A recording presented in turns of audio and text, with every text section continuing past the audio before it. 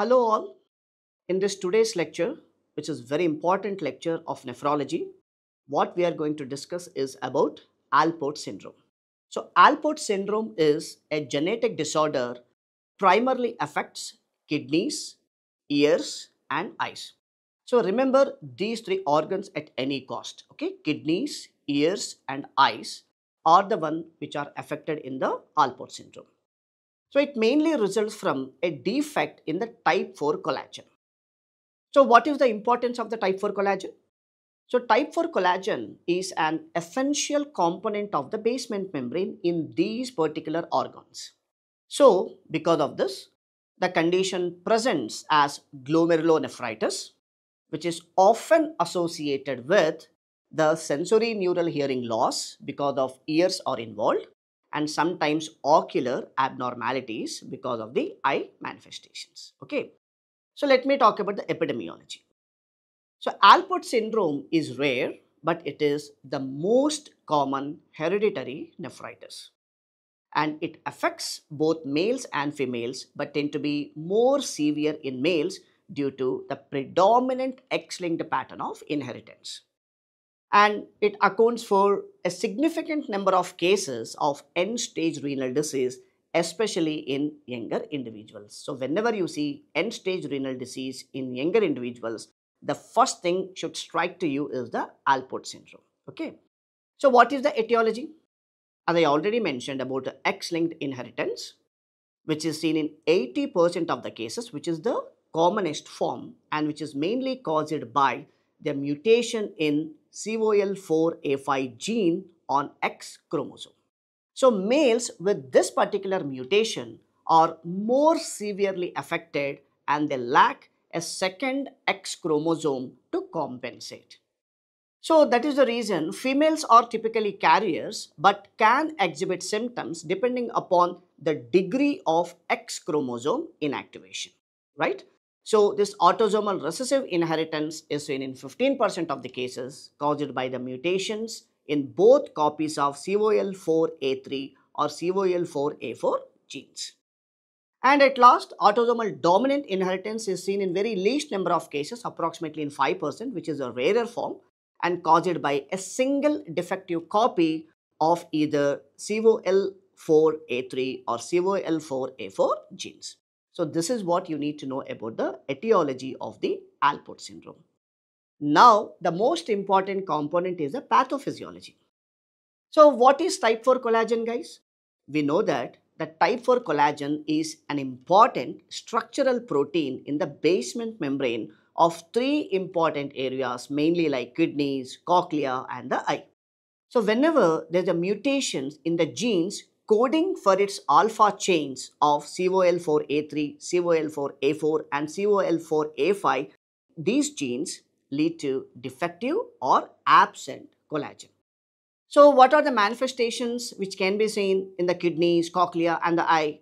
In the kidneys, the glomerular basement membrane, we often call it as GBM, becomes abnormal, thickened in some areas, thinned in others, and irregularly split. So this results in glomerulonephritis and leads to progressive kidney damage. So this is what is the pathology what we can see in the kidneys. And what about the cochlea? So in the cochlea, damage to the basement membrane leads to sensorineural hearing loss, usually in the high frequency range. And finally, in the eye, the structural abnormalities cause issues in anterior lenticonus and retinal changes. So these are the pathological features what we can identify in these three structures, right? Now let us move on to the clinical features. So in generally, what do you think is the age of onset of Alport syndrome? So remember guys, age of onset varies significantly, ranging from infancy to late adulthood depending upon the severity of the mutation.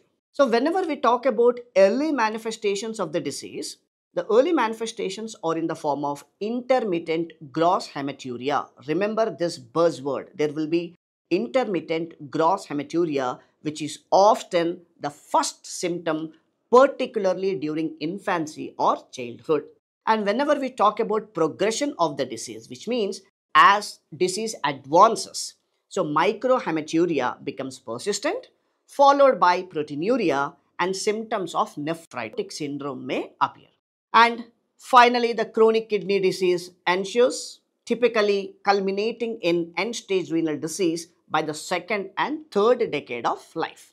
So these are the renal manifestations. When we talk about the sensorineural hearing loss, the sensorineural hearing loss will be progressive and bilateral, affecting high frequencies first, and may begin in late childhood or adolescence but not in the infancy.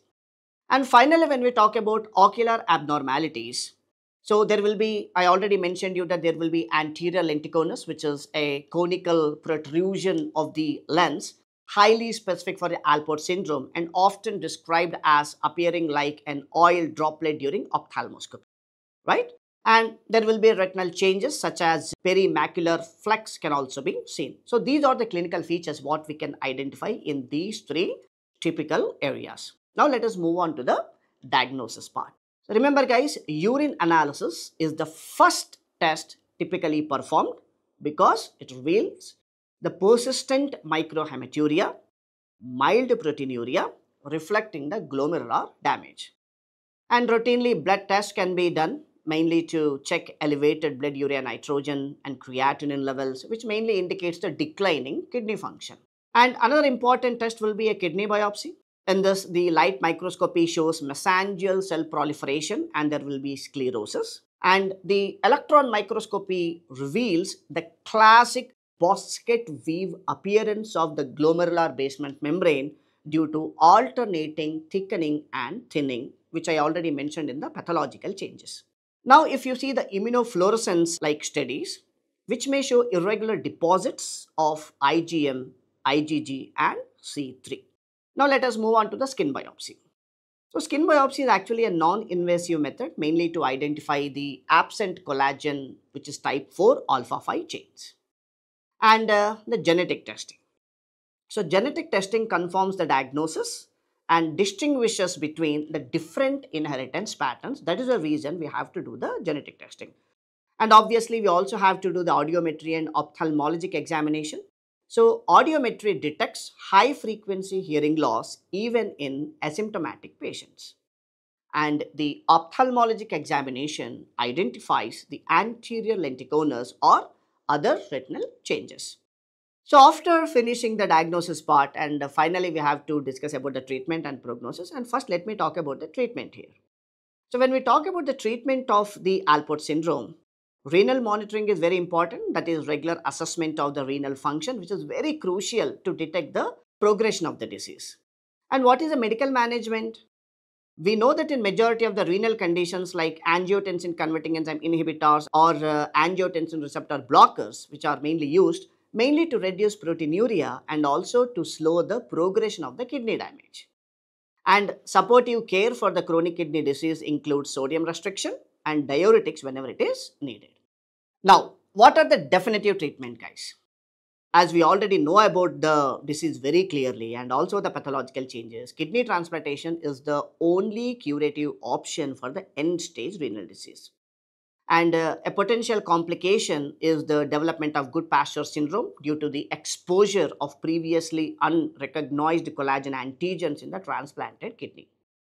And for the hearing manifestations or features, we can use the hearing aids essential for managing sensorineural hearing loss, and surgical intervention for a significant lenticonus or other ocular abnormalities or surgical correction may improve the vision. So these are the possibilities what we have in the treatment options for the Alport syndrome. And finally, when we talk about the prognosis, guys, the severity and prognosis depends upon the genetic subtype.